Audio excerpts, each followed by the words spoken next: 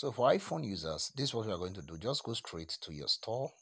Then when you get to your store, search for Orion browser by Kagi. So you can see on the screen what I'm doing. So just follow. So when you're done installing, it's so simple.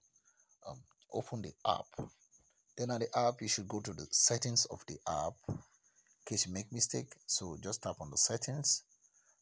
Then move down till you see Chrome. So toggle it on. So I'm scrolling to the place I can toggle the Chrome. You can see over there Chrome and Firefox are the extension. So toggle the Chrome and on it.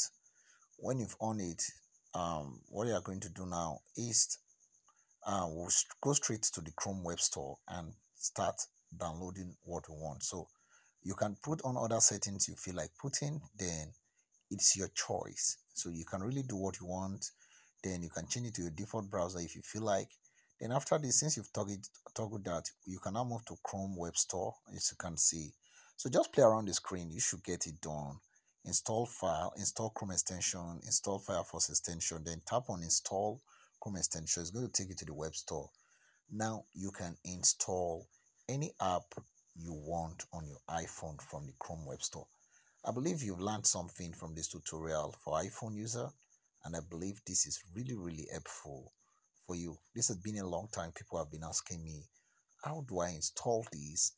Is it that there is no way out? Thank God for this browser. Now for iPhone users can now enjoy what Android users too enjoy. So if you are facing difficulty, please, you can send a DM or you can drop on the comment section. Then I'll reply to you as possible as I can. So the remaining part of this video, I'm just trying to install an extension on the screen. I'm trying to find Quillboard. You can see it shows on my iPhone. Then I'm going to tap on it and add it. You can see over there it's added already. We can do one or two things as well. So you can search for any extension you want from the screen. So if you're looking for Grammarly, you can search for Grammarly. If you're looking for duplicate checker, or you're into KDP, or you're into freelancing, you're into any online stuff, and you really need an extension, so just tap on there, search for it, and click on that circle the extension in case your own is finding difficult to pull out. So you see this search for an Amazon keyword, and I'm busy doing that all easily. So keep on searching, keep on doing what you want, and I believe it should support all iPhone because this is the current browser that supports it. So just add it to your Chrome and you move on. So you see the word hard, so I just added another one there.